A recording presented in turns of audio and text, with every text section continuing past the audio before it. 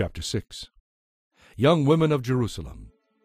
O rarest of beautiful women, where has your lover gone? We will help you find him. Young woman. He has gone down to his garden, to spice beds, to graze, and to gather the lilies. I am my lover's, and my lover is mine. He grazes among the lilies. Young man. O my beloved, you are as beautiful as the lovely town of Tirzah. Yes, as beautiful as Jerusalem. You are as majestic as an army with banners. Look away, for your eyes overcome me.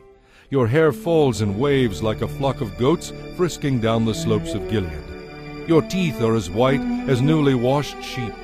They are perfectly matched, not one is missing. Your cheeks behind your veil are like pomegranate halves, lovely and delicious.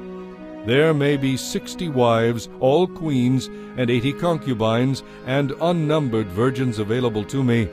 But I would still choose my dove, my perfect one, the only beloved daughter of her mother. The young women are delighted when they see her. Even queens and concubines sing her praises. Who is this, they ask, arising like the dawn, as fair as the moon, as bright as the sun, as majestic as an army with banners? I went down into the grove of nut trees and out to the valley to see the new growth brought on by spring. I wanted to see whether the grapevines were budding yet, or whether the pomegranates were blossoming. Before I realized it, I found myself in my princely bed with my beloved one. Young women of Jerusalem. Return to us, O maid of Shulam. Come back, that we may see you once again.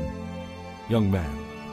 Why do you gaze so intently at this young woman of Shulam, as she moves so gracefully between two lines of dancers?